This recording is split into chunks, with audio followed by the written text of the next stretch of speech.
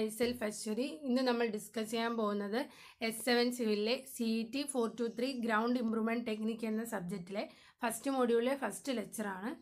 First മൊഡ്യൂളിലെ syllabus നോക്കാം. Role of ground improvement in foundation engineering, classification of ground improvement methods, different problematic soil, selection of suitable ground improvement based on soil condition, emerging trends in ground improvement, different materials used for ground improvement, introduction to sustainable methods of ground improvement, microbial methods.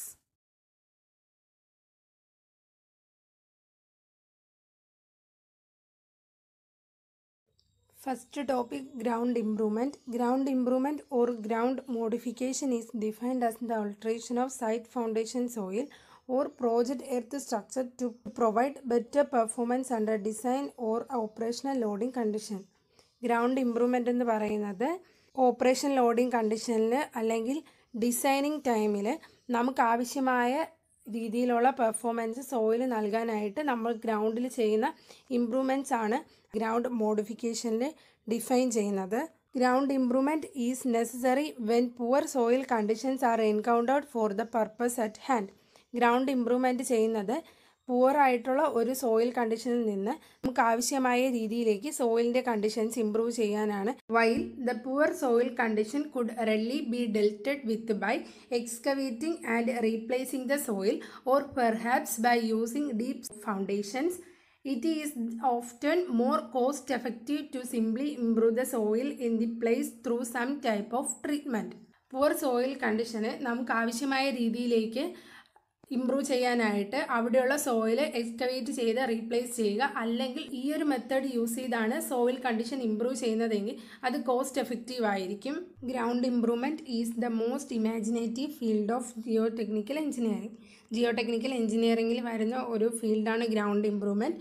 It is the field in which the engineer forces the ground to adopt project requirements by altering the natural state of soil instead of having to alter the design in response to ground's natural limitations. Natural ground സ്റ്റേറ്റിനെ എങ്ങനെ നമുക്ക് improve ചെയ്തുകൊണ്ട് project requirements adopt ചെയ്യാമെന്നാണ് മെയിനായിട്ട് ground improvement കൊണ്ട് engineers focus ചെയ്യുന്നത്. ഇങ്ങനെ ചെയ്യുമ്പോൾ natural ഗ്രൗണ്ടിൻ്റെ ലിമിറ്റേഷൻസും കൂടി കൺസിഡർ ചെയ്യണം. The result usually include saving in construction cost and a reduction of the implementation time. ഇങ്ങനെ ഗ്രൗണ്ട് ഇംപ്രൂവ്മെൻറ്റ് ചെയ്തതിന് ശേഷമാണ് കൺസ്ട്രക്ഷൻസ് ഒക്കെ ചെയ്യുന്നതെങ്കിൽ കൺസ്ട്രക്ഷൻ കോസ്റ്റ് റെഡ്യൂസ് ചെയ്യാൻ പറ്റും, അതുപോലെ തന്നെ ഇംപ്ലിമെൻറ്റേഷൻ ടൈമും കുറയ്ക്കാൻ പറ്റും. കൺസ്ട്രക്ഷൻ കോസ്റ്റ് റെഡ്യൂസ് ചെയ്യാന്ന് പറയുന്നത് ഡീപ്പ് ഫൗണ്ടേഷൻസ് ഒക്കെയാണ് നമുക്ക് ആവശ്യമെങ്കിൽ അവിടെ കോസ്റ്റ് കൂടുതലായിട്ട് കൺസ്ട്രക്ഷന് വേണ്ടി വരും. സോ ഡീപ്പ് ഫൗണ്ടേഷന് പകരം ഗ്രൗണ്ട് ഇംപ്രൂവ്മെൻറ്റ് ചെയ്തതിന് ശേഷമാണ് അവിടെ കൺസ്ട്രക്ഷൻ ചെയ്യുന്നതെങ്കിൽ നമുക്ക് അത്തരത്തിലുള്ള ഡീപ്പ് ഫൗണ്ടേഷൻ ഒഴിവാക്കാം. Ground improvement refers to A technique that improves the engineering properties of the soil mass treated. ഏത് സോയിൽ മാസാണോ നമ്മൾ ട്രീറ്റ് ചെയ്തത് ആ സോയിലിലെ എഞ്ചിനീയറിംഗ് പ്രോപ്പർട്ടീസ് ഇംപ്രൂവ് ചെയ്യുന്ന മെത്തേഡ് അല്ലെങ്കിൽ ടെക്നിക്കാണ് ground improvement. Usually the properties that are modified R shear strength, stiffness and permeability. സാധാരണയായിട്ട് soil improvement ചെയ്യുന്നത് വഴി അല്ലെങ്കിൽ ഗ്രൗണ്ട് ഇംപ്രൂവ്മെൻറ്റ് ചെയ്യുന്നത് വഴി നമ്മൾ മോഡിഫൈ ചെയ്യുന്ന പ്രോപ്പർട്ടീസ് എന്ന് പറയുന്നത് shear strength, stiffness and permeability.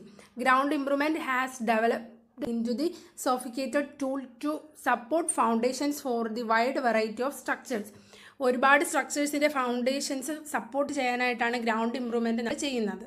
അടുത്ത് നോക്കാൻ പോകുന്നത് objectives of ground improvement techniques. The most common traditional objectives include improvement of soil and ground for the users, foundation or construction material.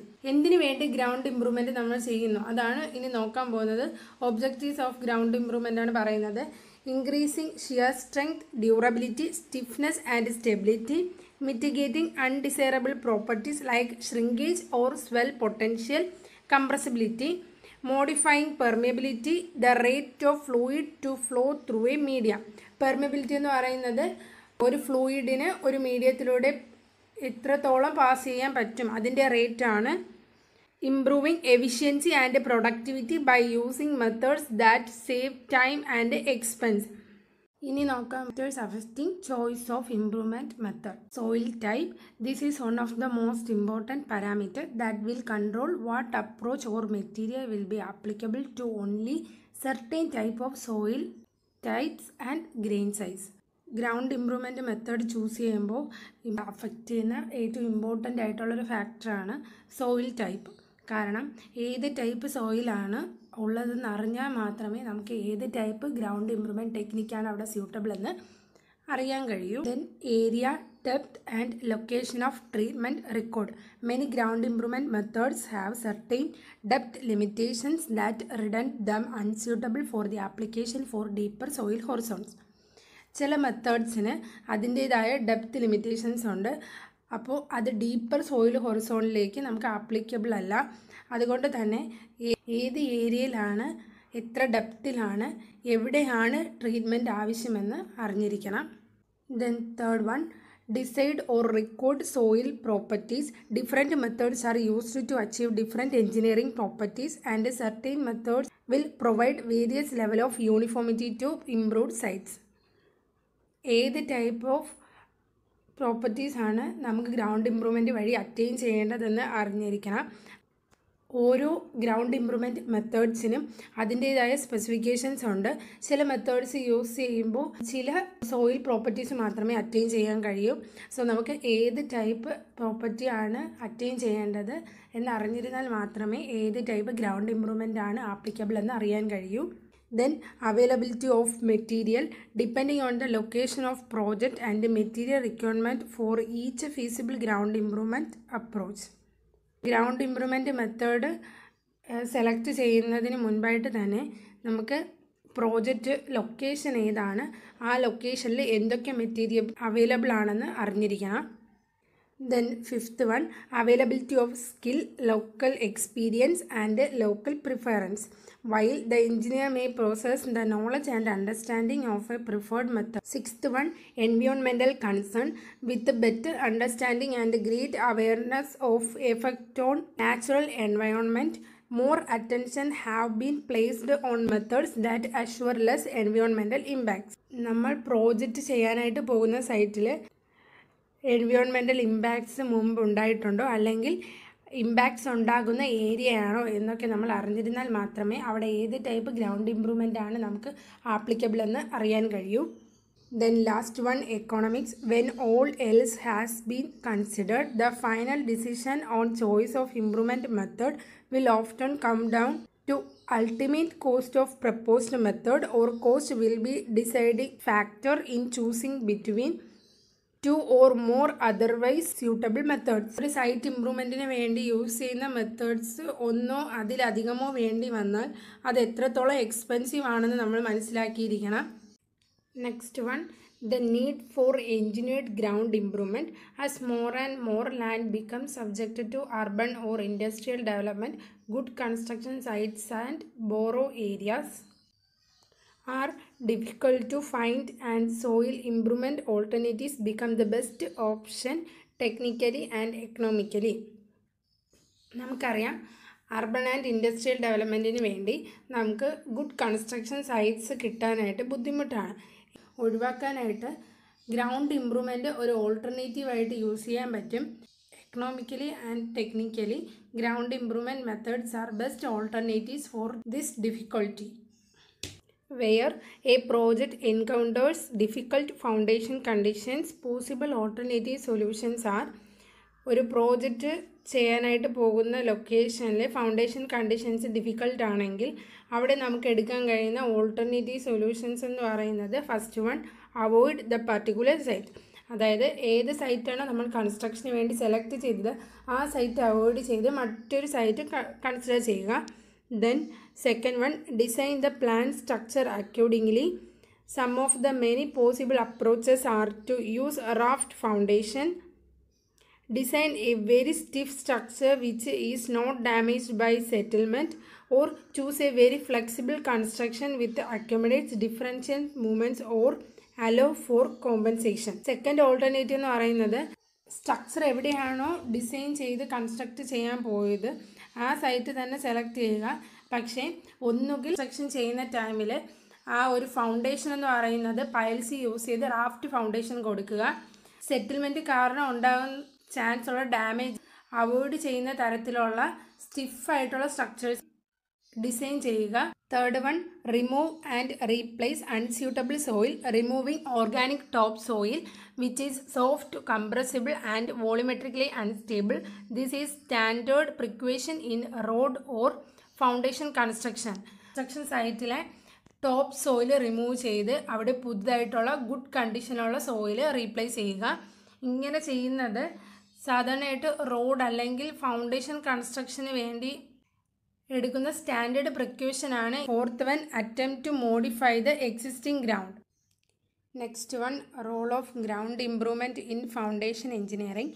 Ground improvement is carried out to improve the subsoil properties like shear strength, stiffness and permeability etc.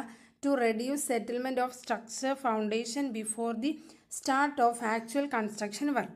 Ground improvement ചെയ്യുന്നത് സബ്സോയിൽ പ്രോപ്പർട്ടീസായ shear strength, stiffness, permeability പോലുള്ള properties improve ചെയ്യാനാണ്. ഇങ്ങനെ improve ചെയ്യുന്നത് വഴി construction work start ചെയ്യുന്നതിന് മുമ്പ് തന്നെ വരുന്ന സ്ട്രക്ചർ ഫൗണ്ടേഷനിലെ സെറ്റിൽമെൻറ്റ് റെഡ്യൂസ് ചെയ്യാൻ പറ്റും. Wear A project encounters unfavourable സബ്സർഫസ് condition, possible alternative solutions R avoiding the particular site, modifying the planned structures design, removing and replacing the unsuitable soils, or attempting to modify the existing ground. ഒരു സബ്സർഫസ് conditions നമുക്ക് poor ആണെങ്കിൽ possible alternative solutions എന്ന് പറയുന്നത് കൺസ്ട്രക്ഷന് വേണ്ടി തിരഞ്ഞെടുത്ത site poor ground condition ആണെങ്കിൽ ആ site ഒഴിവാക്കുക, അല്ലെങ്കിൽ സ്ട്രക്ചർ ഡിസൈൻ മോഡിഫൈ ചെയ്യുക, ആ സൈറ്റിലെ സോയിൽ റിമൂവ് ചെയ്ത് റീപ്ലേസ് ചെയ്യുക, അല്ലെങ്കിൽ എക്സിസ്റ്റിംഗ് ഗ്രൗണ്ടിനെ മോഡിഫൈ ചെയ്യുക. ഇനി structure constructed on the earth is supported by soil underlying it. ഏതൊരു സ്ട്രക്ചറും സപ്പോർട്ട് ചെയ്യുന്നത് ആ സ്ട്രക്ചർ കൺസ്ട്രക്ട് ചെയ്യുന്നതിന് കീഴിലുള്ള സോയിലാണ്. The foundation is an interface between superstructure and underlying soil that transmit load supported by the foundation and its self weight.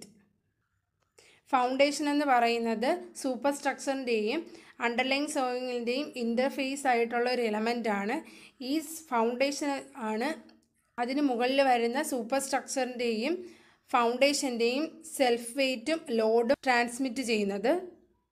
Foundation design requires evaluation of safe bearing capacity, both intermediate and long term settlement. Foundation design ടൈമിൽ safe bearing capacity, intermediate and long term settlement evaluation നടത്തണം. The weak and compressible soils are subjected to problems related to bearing capacity and settlement. വീക്കും അതുപോലെ തന്നെ കംപ്രസിബിളും ആയിട്ടുള്ള സോയിൽസിൽ വരുന്ന problems എന്ന് പറയുന്നത് bearing കപ്പാസിറ്റിയും അതുപോലെ തന്നെ സെറ്റിൽമെൻറ്റും റിലേറ്റഡ് ആണ്. Different degree of precautions R to be taken to implement A given design without causing any distress to adjoining structure. നമ്മൾ ഡിസൈൻ ചെയ്ത സ്ട്രക്ചറിൻ്റെ അഡ്ജോയിനിങ് സ്ട്രക്ചേഴ്സിന് ഒരു ഇമ്പാക്ട്സും അല്ലെങ്കിൽ ഒരു ഡിസ്ട്രസും സംഭവിക്കാത്ത തരത്തിലുള്ള പ്രിക്വേഷൻസ് നമ്മൾ എടുത്തിരിക്കണം. It is equally important to determine the problem anticipated during construction and work out proper construction procedure and remedial measures in it. Construction വർക്കിൻ്റെ ടൈമിലും അതുപോലെ തന്നെ ആ വർക്ക് ക്യാരി ഔട്ട് ചെയ്യുന്ന ടൈമിലും നമുക്ക് ആവശ്യമായ റെമഡിയൽ മെഷേഴ്സും കറക്റ്റായിട്ടുള്ള ഒരു കൺസ്ട്രക്ഷൻ പ്രൊസീജിയറും ഉണ്ടായിരിക്കണം. Construction problems may varies from site to site and many problems are site specific. Construction problems site to site change ചെയ്യുന്നുണ്ട്. അതുകൊണ്ട് തന്നെ കൺസ്ട്രക്ഷൻ ടൈമിൽ ഉണ്ടാകുന്ന പ്രോബ്ലംസ് എന്ന് പറയുന്നത് സൈറ്റ് സ്പെസിഫിക് ആയിരിക്കും. Expansive soil seriously affect various structures that are founded on them due to their tendency to undergo shrinkage and swelling with seasonal moisture fluctuations. Expansive സോയിലിൽ construct ചെയ്യുന്ന സ്ട്രക്ചേഴ്സിന് സംഭവിക്കുന്ന ഫെയിലിയേഴ്സ് ഉണ്ടാകുന്നത് ശ്രിങ്കേജും സ്വെല്ലിങ്ങും കാരണമാണ്. Shrinkage and swelling സംഭവിക്കുന്നത് seasonal moisture variation കാരണമാണ്. Identification and understanding of these soils are required to safe guard the existing and future construction. Similarly, differential movements of foundations of structures is a common problem in problematic soil due to change in moisture content of soil below the foundation. Structural foundationൽ സംഭവിക്കുന്ന differential movements ആണ് major problem. ഈ ഒരു problem സംഭവിക്കുന്നത് ഫൗണ്ടേഷന് താഴെയുള്ള സോയിലിലെ moisture change കാരണമാണ്.